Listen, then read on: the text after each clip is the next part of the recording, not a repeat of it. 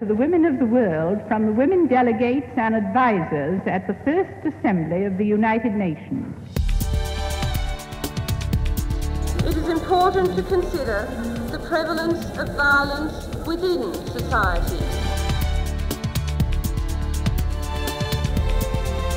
The message to the women of the world is, arise. The women's movement is a political movement. Human rights are women's rights, and women's rights are human rights once and for all. We are all witnessing a historic moment, a moment characterized by unprecedented solidarity.